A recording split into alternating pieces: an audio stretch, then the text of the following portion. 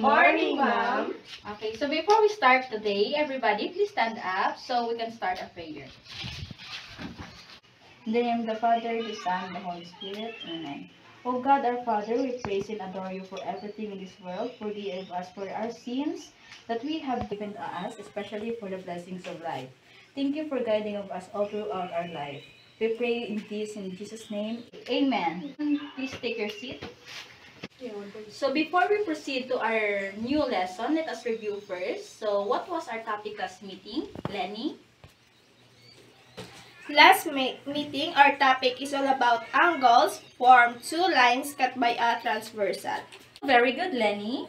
So now, what are the different angles formed when two lines are cut by a transversal? Pauline. The different angles formed when two lines are cut by a transversals are interior angle, exterior angle, alternate, interior angle, alternate, exterior angle, and corresponding angle. Very good, Pauline. So next, what do you call an angle formed that lie between two lines? So Rachel?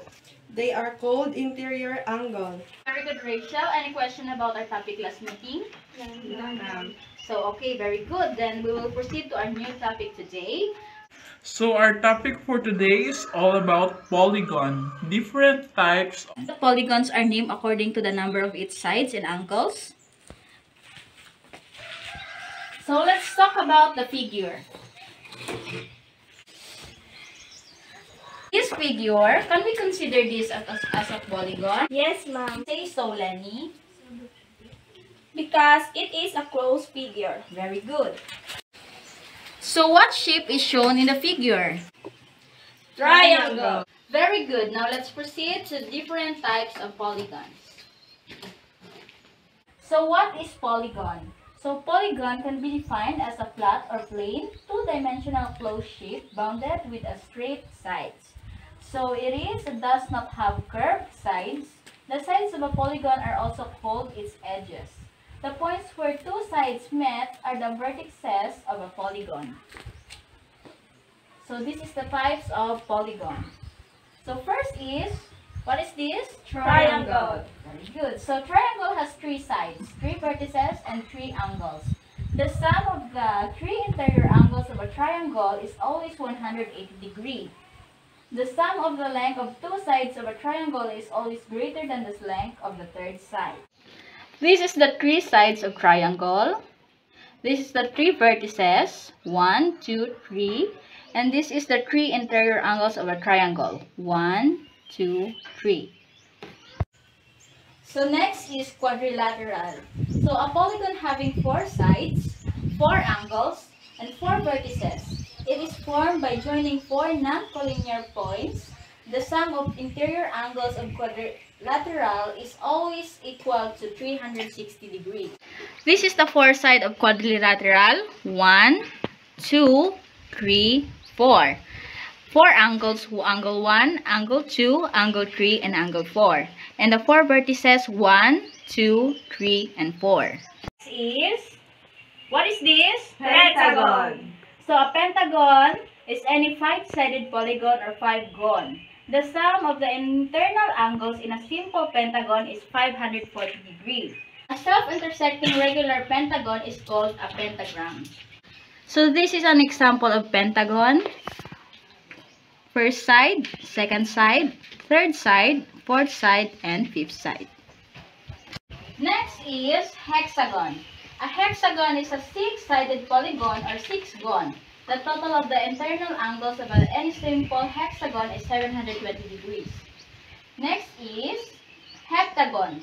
So the heptagon is a plane or two-dimensional shape comprised of 7 straight sides, 7 interior angles, and 7 vertices. Next is, what is this? Octagon.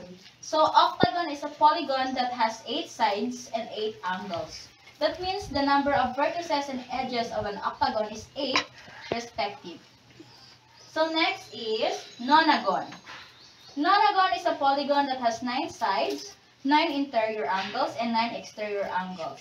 A nonagon has 27 diagonals, and the sum of the interior angles of a nonagon is 1,260 degrees. Next is, and the last polygon is decagon, known as a 10-sided shape or polygon with 10 vertices and 10 angles.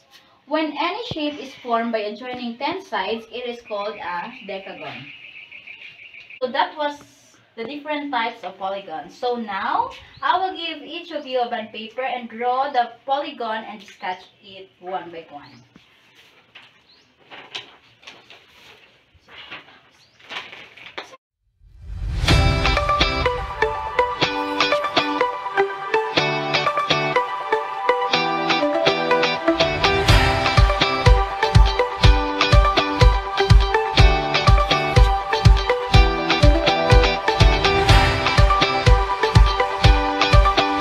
Are you done? Yes, ma'am. So pass your paper, please. So next, proceed to our next activity. So complete the tables below. Number of sides, number of angles, and prefix.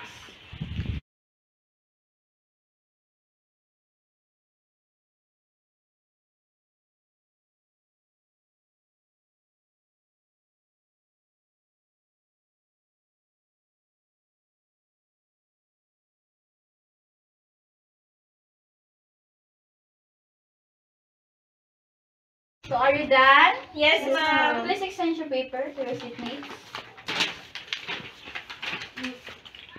Okay, number 1. The figure is triangle. Number of sides? 3. Number of angles? 3. Prefix? 5. Very good. Okay, number 2. Quadrilateral. Number of sides? 4. Number of angles? 4. Prefix? Quadrilateral. Very good. Number 3? Pentagon. Pentagon. Okay. Number of sides? 5. Number of angles? 5.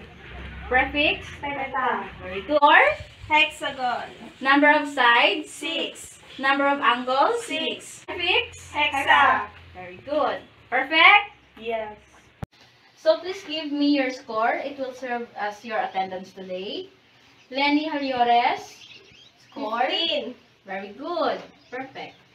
Pauline Jallores, 15. very good. Perfect. Rachel Serra, 15. very good. Perfect. So for your assignment, make an art or scenario that represent the different polygons seen in real life situation. So let's end our class today. Thank you and goodbye, students. Goodbye, ma'am. Thank you.